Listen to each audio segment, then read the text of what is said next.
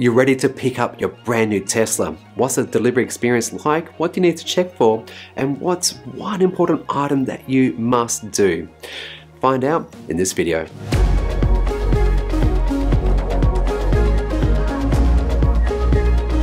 G'day, my name's Chris and I cover from an Australian perspective things like electric vehicles and more. If you're new here, please subscribe, it generally helps the channel, and hang around to the end where you can hear how you can actually hire my Tesla. So in this video I'm going to be covering so much detail. I would highly recommend you watch all of it. I have used chapter markers because the first bit's about insurance, which is critically important, let's face it, but nonetheless you might have that sorted and you want to skip it, so please do use them. But I would recommend, hanging around to the very end because there's a few very important tips at the end that you must absolutely do. Alright, let's kick it off now with insurance. And look, everyone in the situation is very different, so I'm going to just do some blanket statement stuff here because if you read the online forums, someone will say that, oh my god, you're crazy for paying that much money, or how did you get that much, why are you paying so little for your insurance? And it's multifactorial, and things like where you live, your age, driving history, claim history, type of vehicle you're buying. The more expensive it is, the more you're going to be paying an insurance, the number of kilometers you drive per year, and also what your rating is. So if you're a rating 1 and you've had no claims in the last 3 to 5 years, awesome. If you're the other type of rating 1 driver who puts a claim in every year for little minor things, you're going to be paying a lot more. You get the idea. And when we're thinking about Teslas, that glass, there's so much of it. You're going to need to be thinking about putting that in your insurance coverage, yeah? Also, when you add on like enhanced autopilot or FSD, that's like a $5,000 and $10,000 option in Australia right now. If the car is unfortunately written off, and I hope you're okay, that's gone. You don't ever get that back. It's actually with the vehicle. It doesn't stay with you. It's not software that you like on the phone, on an app. No, it's actually associated with the car. So don't do market value in that situation. Do agreed value. So here are my tips. First up, investigate with your insurance company who you're currently with, whether or not they do discounts for multi-policy holders. It might be better for you, maybe not. We actually have 3 cars out there now, so we've got Kia, we've got the MG ZS EVee, and now we've got the Tesla Model Y. And each car has got an insurance by 3 different companies, and the reason for that is that lazy tax. If you stick with the same company, no matter what it might be in life, mind you, more than likely just keep jacking the premiums up and up and up. So change insurance regularly. Make sure you're getting the best competitive rate. I know it sucks and it takes a lot of work doing it, but goodness, you're going to save hundreds, even $1,000. Yeah, for us, rating 1, cars under finance, got glass protection, got hire car, and market value, because we only had the front windows tinted, we're going to be paying not $2,400, which is one of the quotes I got. Ow. We're only paying $1,200 per year. And this is it. Just by shopping around, we're saving ourselves $1,200. That's quite significant. And so if you're going from, let's say, that Toyota Camry or that $40,000, $45,000 vehicle to a Tesla Model Y or Model 3, whatever it might be, sure, it's going to cost you more in insurance. But yeah, just make sure you got the right coverage for you. All right. Next up, the delivery experience. And on the day, make sure that you've already created an account with Tesla and you provided them with your credit card details. That's going to cover things like supercharger payments and also in-car payments for, well, if you opt for enhanced autopilot or full self-driving. By doing this, you actually have a swift, seamless delivery experience. And it's the main way Tesla actually asks you to accept delivery of your vehicle and help you set up your phone key for later on.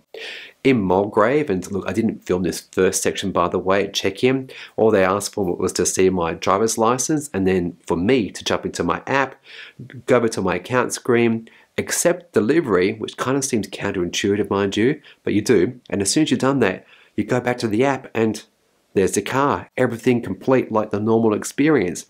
In there, you'll see the VIN number and all the controls for it, and later on, how to set up the phone key. So yeah.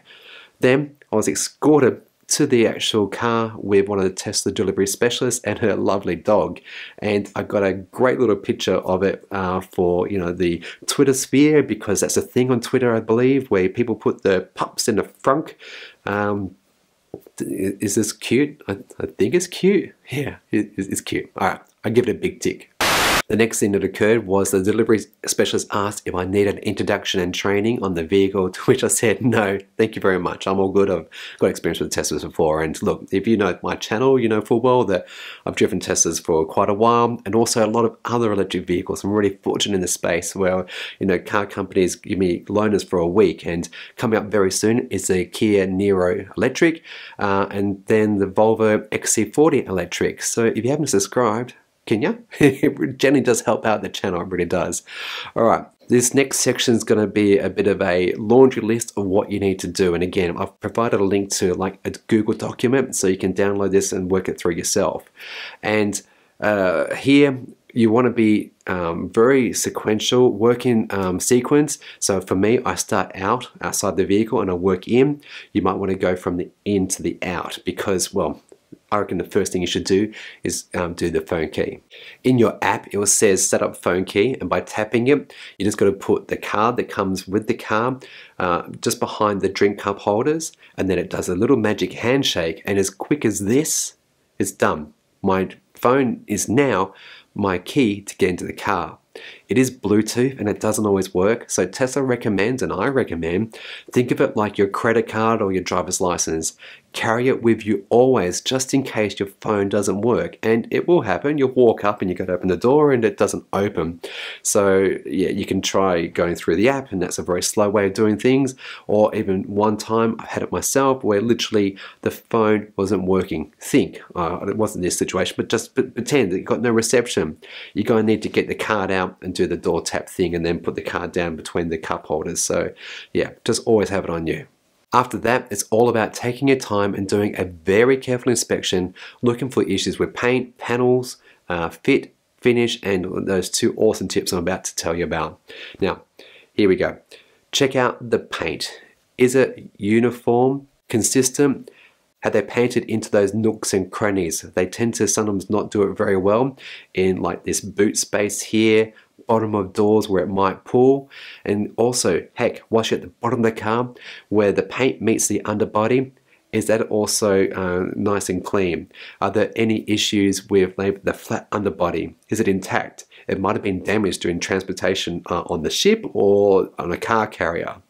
To check to make sure that all sections of glass don't have any chips or cracks, particularly on edges, because this is where Teslas tend to actually, well, the glass on Teslas rather, will break first. And if you skip that section about insurance, this is a bit where you got to rewind and yeah, check that section out. Okay, moving on. Are the wheels neat and tidy and with no rim rash? And let's move to the interior. Looking to see how the lights actually interface with the liner. Is the Alcantara clean and finished all the way to the edges? Are the seats, are they clean, uniform in color, and work properly? Try them out in every single direction. Configure the mirror, seats, and to your profile. And doing this will obviously check to make sure all those electric motors are working in like the side mirrors and the seats and the steering wheel. Then turn on all the lights. I'm talking interior, exterior, hazards, ambient lights. Turn them all on and then do a very careful walk around the car, making sure everything's great. You've got a friend there, get them to flash the high beams for you whilst you're at it. My car had one issue, and that was the lights were not aligned properly, and I discovered that at home, but that's an easy fix you can do yourself. When you're doing that walk around, maybe think about opening up the boot to make sure, again, the motors are working and it's functioning properly. Plus, there's also a light on the underside of the boot there, so yeah, use that to your advantage. Move to the front. That's also got a light in it that is also incorporated with the emergency release button. So is that working? And yeah, is all the things that you expect in this car there? In Australia, we're fortunate with the premium, like this standard range or rear-wheel drive Model Y, and they come with the premium interior. So that means the interior lighting, carpet mats, and yeah, that's pretty much it, I think, from memory. But nonetheless, yeah, it's everything here that should be here. Check out panel gaps? Are there any alignment issues that really concern you? Then spend some time going through all the menus and configuring everything to your liking. There's a lot to do in this space, and I'll do like a separate video for first-time users of Tesla at a later date. And finally, just make sure to see that all the storage areas have got liners in them, and that the it's got a spring built into it, that the door opens and closes smoothly and works. Also, are the charging mats for the phones there? And well, they're obviously there, but do they actually charge your phone? It's really fundamental, but someone might have not clipped something properly in the factory.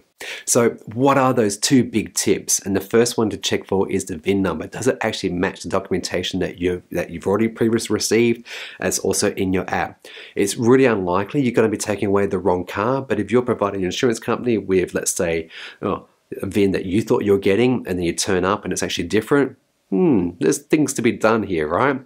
And the second one, and I think the most important one, is that let's say you take the car home and you discover something with it that you missed on delivery day. What do you do? All right, this is very important. When you're doing these walkarounds, all the stuff that I've already detailed, have your phone recording in video in 4K, either in this or this method. That's a weird way of holding the phone, but you get the idea. And wherever you look, your phone looks. Don't worry about the screen seeing. Just record where you are looking very carefully. I was a bit distracted on my delivery day. I was excited on my delivery day, and you may well too. And you might miss something that was actually present on delivery.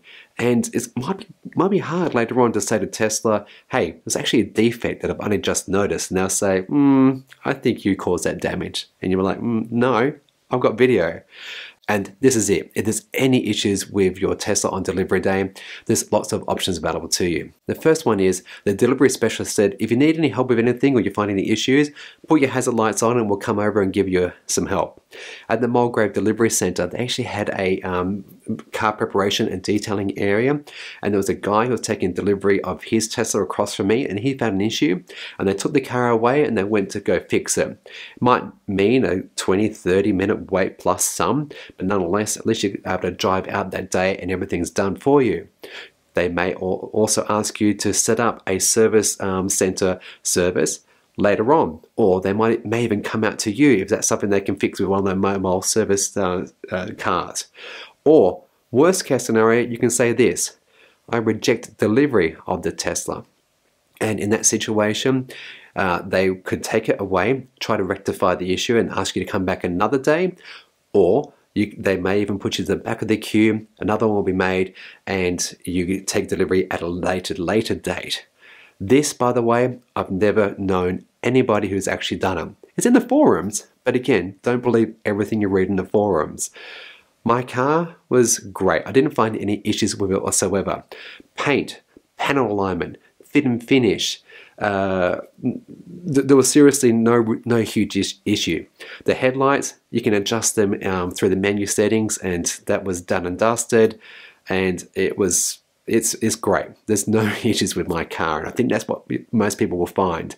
But unfortunately, there'll be someone on forums who might have had a bad experience 3-4 years ago when the Tesla Model 3, say, were just coming out and they were getting through that ramp up. Yeah. There definitely was some issues in the past, but I think the made in China ones particularly are actually very good. So yeah, just enjoy the experience, video it, at least then later on you've got something to fall back on if you do have a warranty claim. Well, I do hope you've enjoyed this video, and look, if you actually want to try my Tesla Model Y, you can actually rent it out on EVee.com.au. Follow the links down below and use my referral code to save on your next rental. And if you have enjoyed this video, please do subscribe, it's absolutely free. Or if you want to see behind the scenes content and get news, polls and stuff that I don't show you here on YouTube, please come and join me on Patreon, where you get all this and a lot more from as little as $2.50 per month. And as per usual, you be good and you be great.